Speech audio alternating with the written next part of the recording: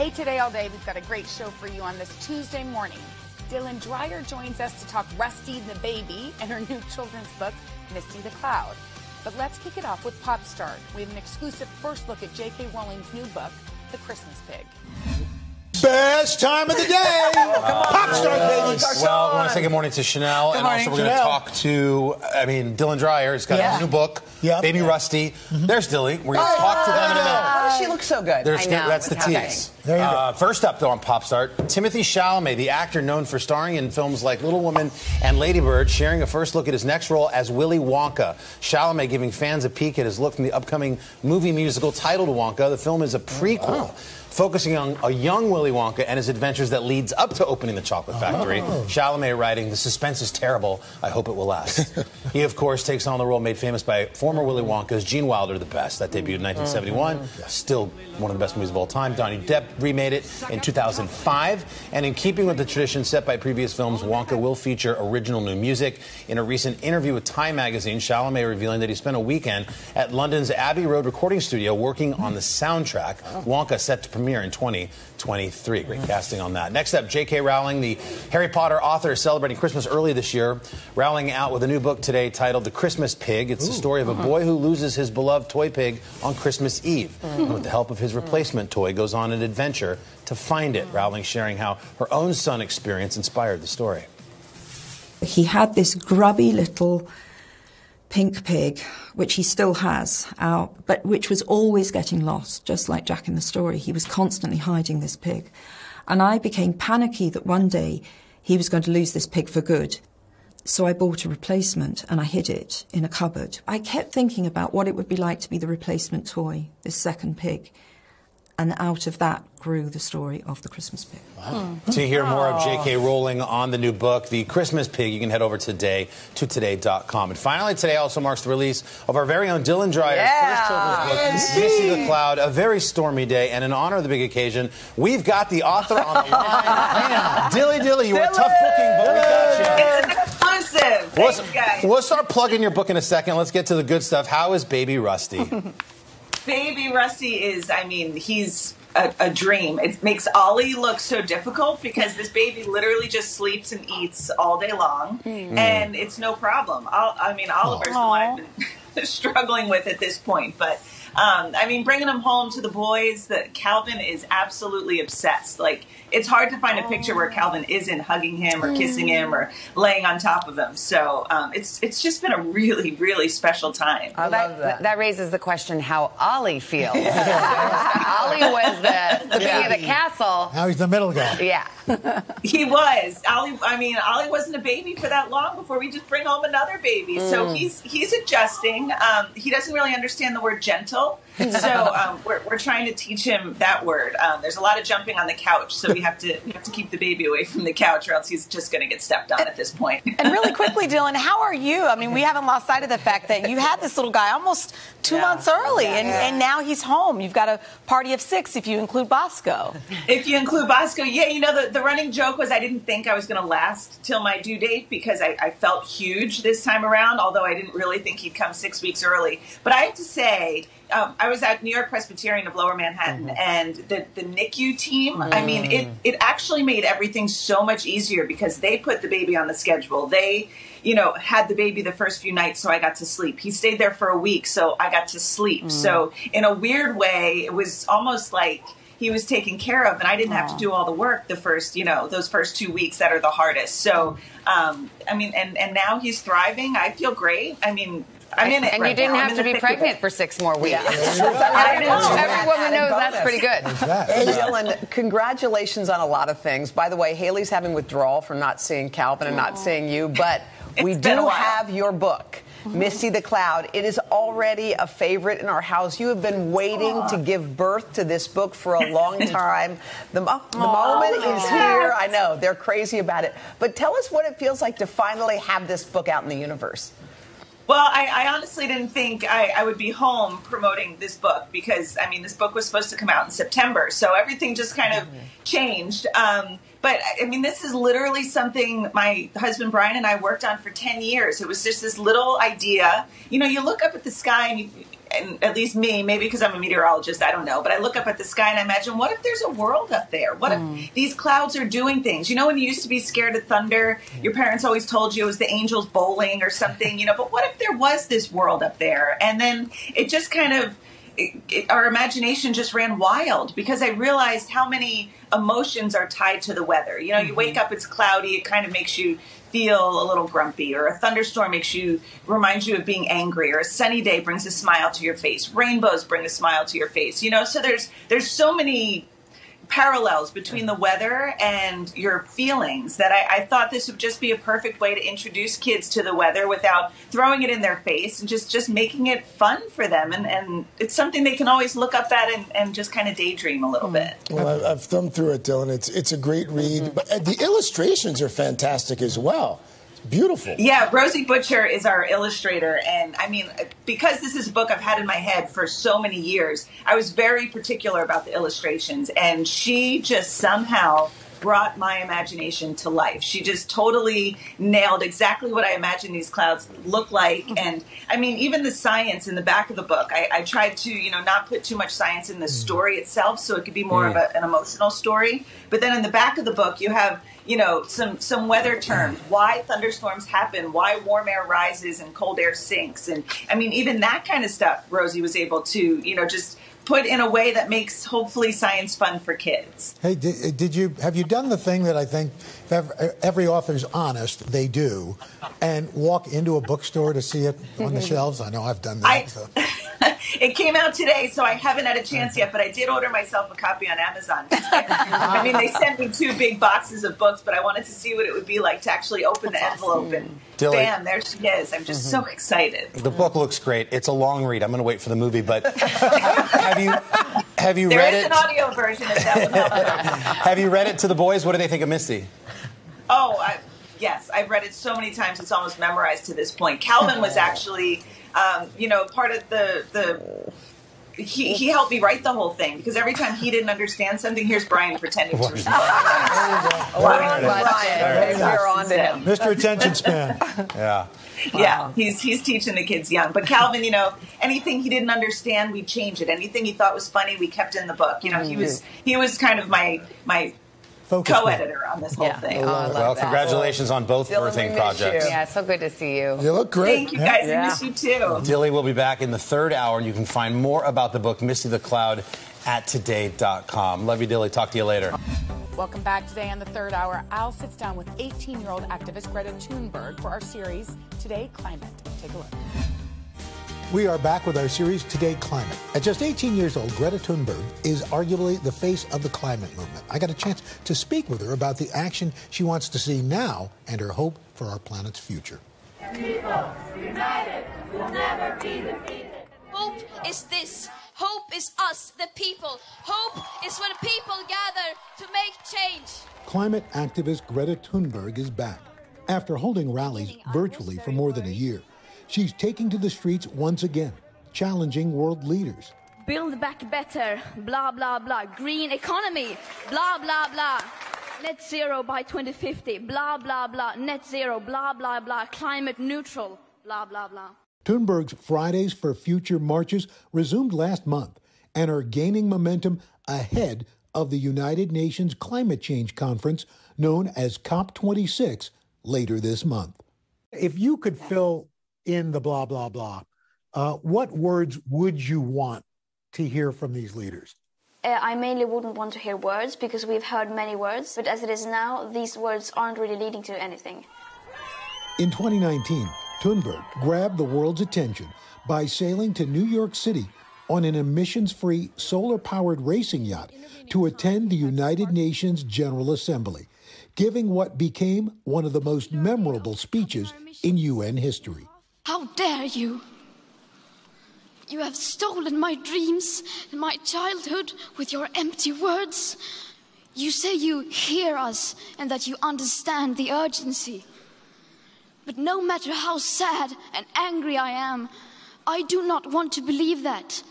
Because if you really understood the situation and still kept on failing to act, then you would be evil, and that I refuse to believe.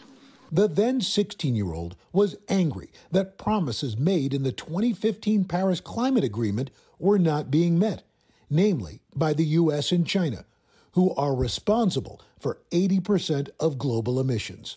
What would you say is the price of waiting as opposed to globally trying to take action, no matter how small or large? I think that already we are seeing devastating effects of inaction and of waiting. And if we continue to wait, that will only get worse. These damages will be irreversible. The UN says global warming has already pushed our planet into a code red for humanity.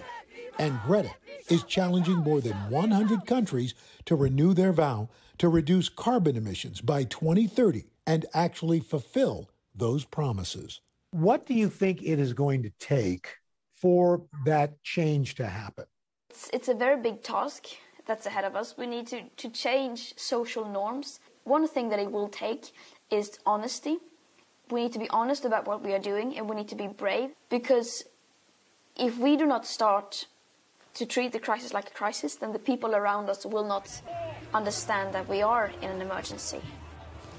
So it's going to be interesting. President Biden has pledged to make a major reduction in U.S. greenhouse emissions in order to meet the goal of the Paris Climate Agreement.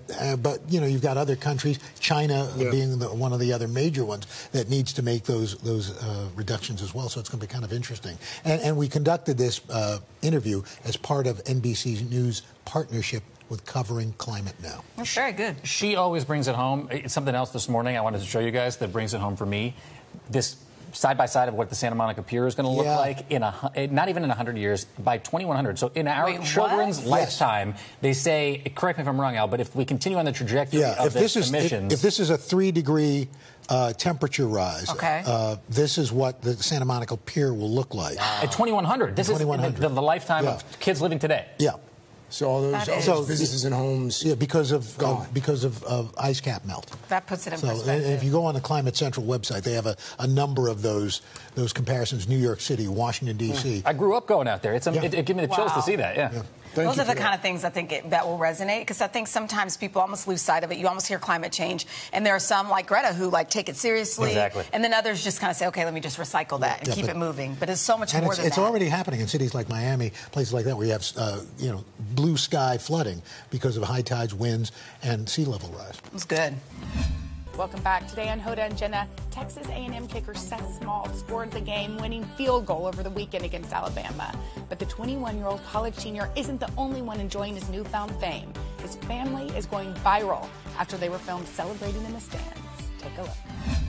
This is a kind of a special Tuesday. It's a Tuesday. You know, usually we have a viewer will pick our outfits, or in some cases, like Rent the Runway did it.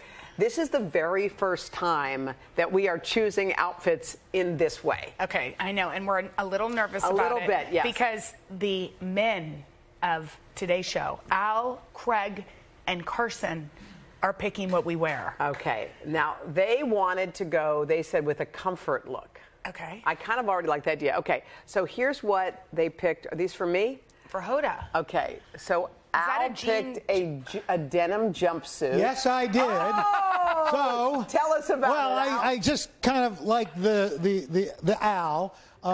Deborah wears these a lot, and what's great is they're comfy. They're kind of chic, and once you're done with the show, you can change your differential fluid in the car.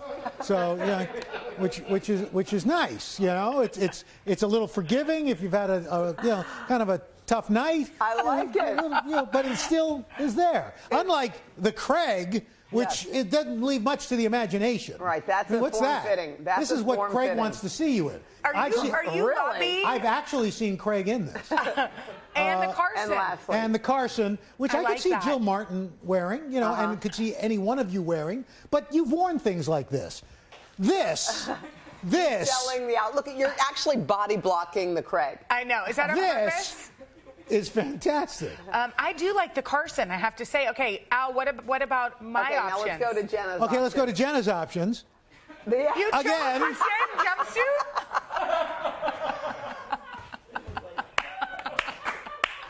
So what if they both get voted for? We wear the same. Yes. We wear the same. Yes. Okay, that's hilarious. Yes.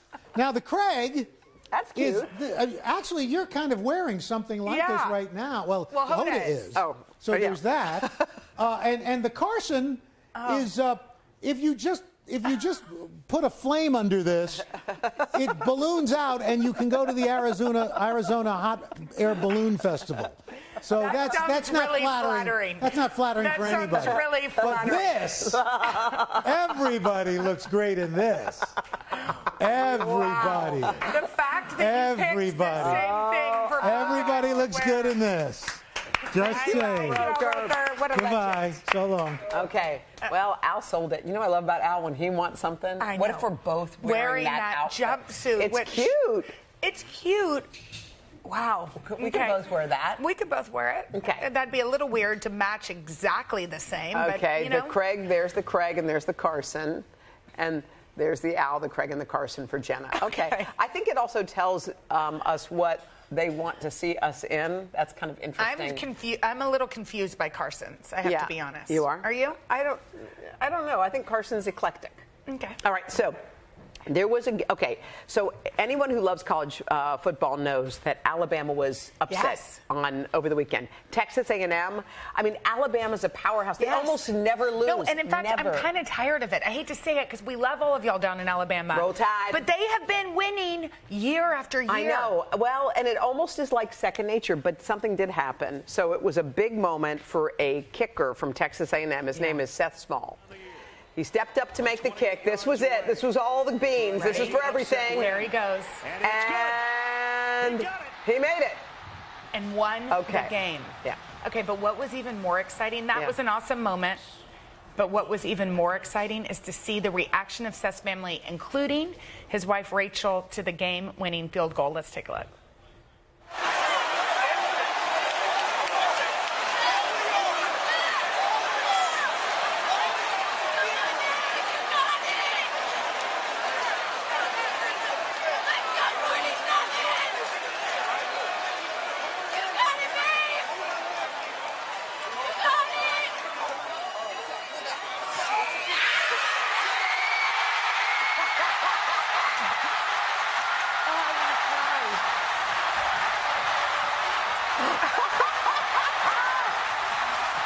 Oh my God! Don't you want to cry? Why?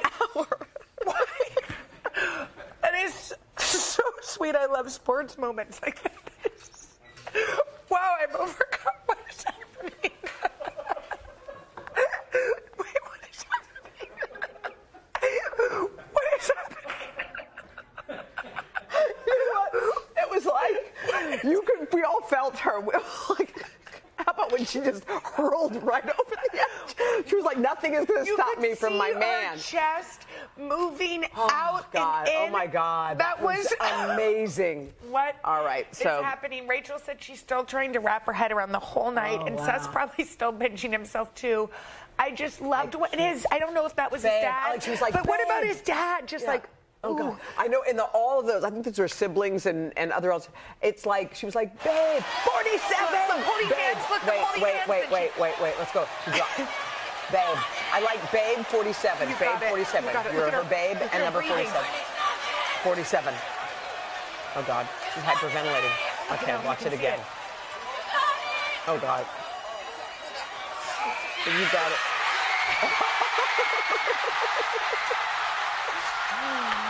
Oh my God.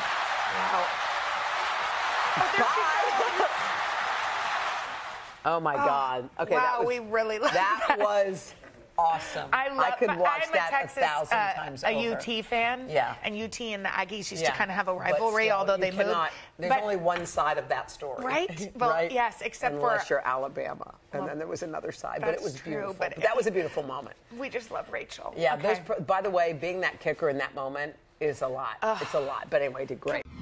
Okay, there's a certain energy and electricity in the air whenever Chelsea Handler stops by. That's usually because we never know what she's going to say. She's bringing that spark to audiences for years, and she's had her own late-night show. She's written 6 best-selling books, and recently she launched an advice podcast on iHeartRadio called Dear Chelsea. Yeah, now Chelsea is back, where audiences first fell in love with her on the stage, and she stopped by recently to tell us all about her new comedy tour and everything else going on in her life.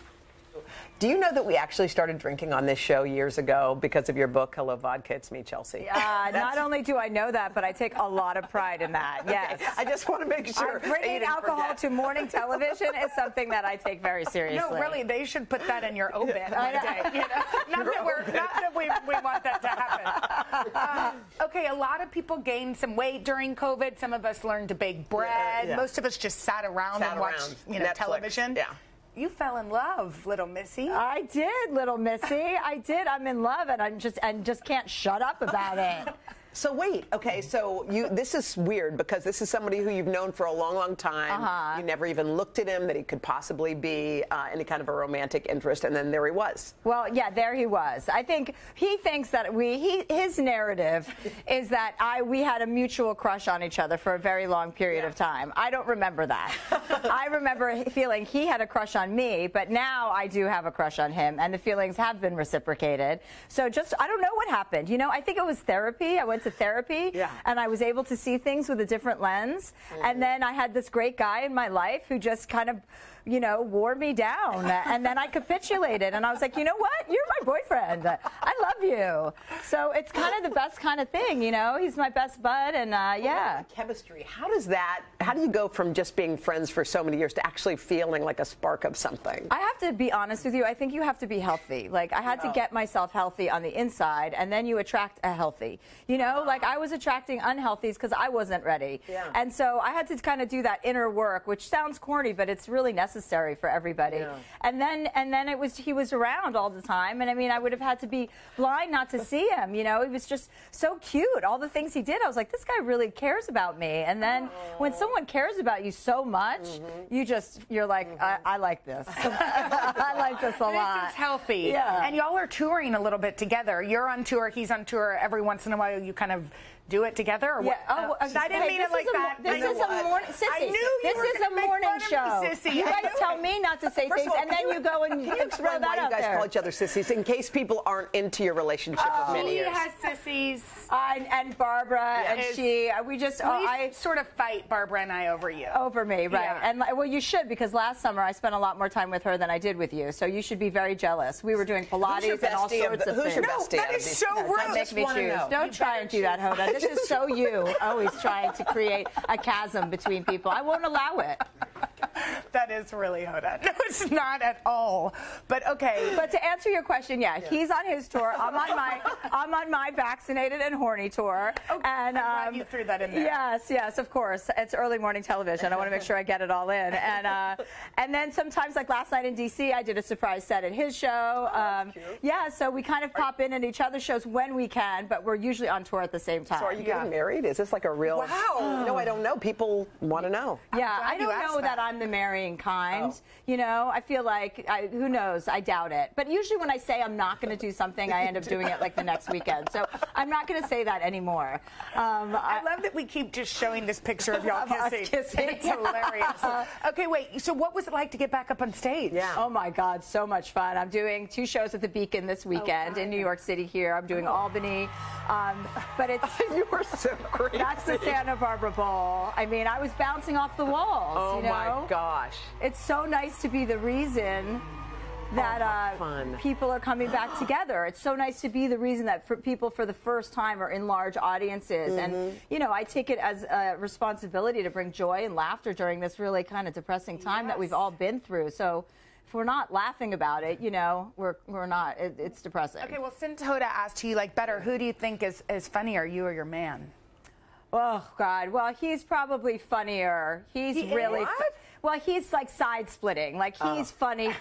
When you go to his show, you cannot stop laughing. Like, there's accidents that happen in the audience. I also take pride when there's an accident that happens in my audience. But, he gets people rolling, So I'll give him credit for that out of respect for my man. Oh, I love that you said that. Chelsea, all right. We love you. So this weekend, as Chelsea said, she'll be performing at the Beacon right here in New York City. We know what we're going to be doing. Hey, thanks for watching our YouTube channel. Find your favorite recipes, celebrity interviews, uplifting stories, shop our favorite deals, and so much more with the Today app. Download it now.